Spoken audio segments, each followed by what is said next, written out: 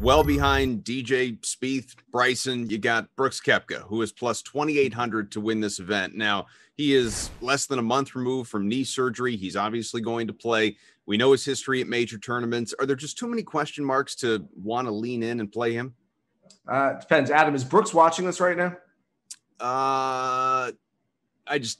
No. Okay. Well, if Brooks isn't watching it, then I'll say, yeah, absolutely. Brooks can go play well, and I think he'll do something. If Brooks was watching this right now, I'd say there's no chance Brooks can play well after knee surgery just a few weeks ago. He can't do it. And then Brooks is sitting there in front of his laptop right now going, oh, yeah? You think so? And all of a sudden, he gets that big chip on his shoulder. He says, let me prove you wrong. And Brooks loves proving people wrong. It's the whole reason he's come back. I loved his quote that he gave to reporters on Sunday afternoon. If I was going to come in second, why would I even show up? And so he is here to win this golf tournament. That's a Tiger Woods-like quote right there. And I wouldn't be surprised if Brooks Koepka is in the mix. I do think, Adam, he will keep getting stronger every day. I don't know how much golf he's played coming off that surgery a few weeks ago, but if he can just hang in with an even par opening round, maybe 1 or 2 under in the second round, I do think that he'll get better as the week progresses. And so if he just, like I said, hang on with a decent start,